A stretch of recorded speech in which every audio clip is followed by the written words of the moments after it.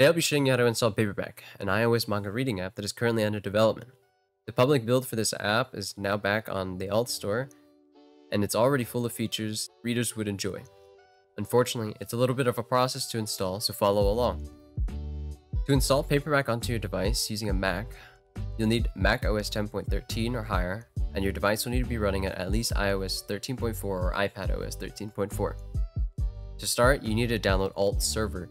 Copy the alt server.app to your applications folder and open it. It'll appear in the menu bar. You need to install a Mail plugin from the Alt Server menu, and you need to grant it permission to make changes. Open Mail and navigate to Preferences. You need to hit Manage Plugins, and you need to enable the Alt Plugin Mail bundle. Now, connect your device to your computer with a USB cord or through Wi-Fi sync.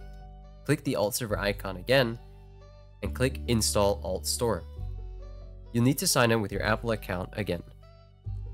Find the website to the Paperback demo or the GitHub to download the latest public release of Paperback and download the Paperback IPA. Before you continue, you'll need to open your device's general settings and under Profiles and Device Management, trust the developer. Open Alt Store and open the My Apps tab. Hit the plus icon in the top left corner. Select the Paperback IPA.